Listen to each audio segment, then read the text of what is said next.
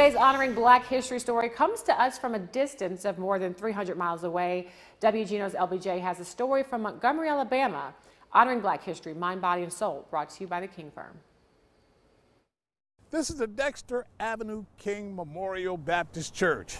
Dr. King once served as pastor here. In fact, he organized the Montgomery bus boycott here back in 1955. Just beyond the church is the Southern Poverty Law Center and their Civil Rights Memorial.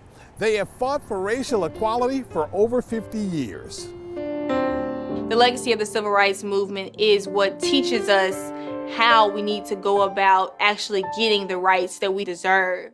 An important soldier in the fight for civil rights has been the Southern Poverty Law Center.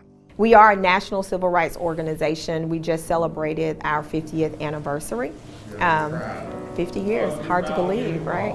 And we are still doing the work of combating hate, white supremacist organizations, but we are also dealing with issues such as economic justice, children's rights, and systemic racism that continues to impact communities of color. In tribute to 40 martyrs of the movement, the space that is the memorial exists. Had it not been for the individuals out there on the memorial who were standing up long before there was an SPLC in 1971, there would be no Southern Poverty Law Center. The Civil Rights Memorial Center is an interpretive center that shares that history, hoping to also change the conversation about blacks in America. And so there's this narrative here that we are an oppressed Southern entity and that black people don't possess power, and we know in fact that that's not true.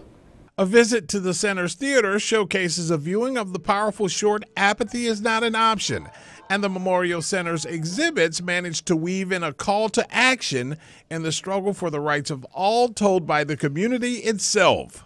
If you don't tell the story, it gets lost and people will forget. I want people to walk away from here knowing about issues that they didn't know about before, how it's impacting their communities, and how they can be a voice in their community. Honoring Black history, mind, body, and soul, I'm LBJ.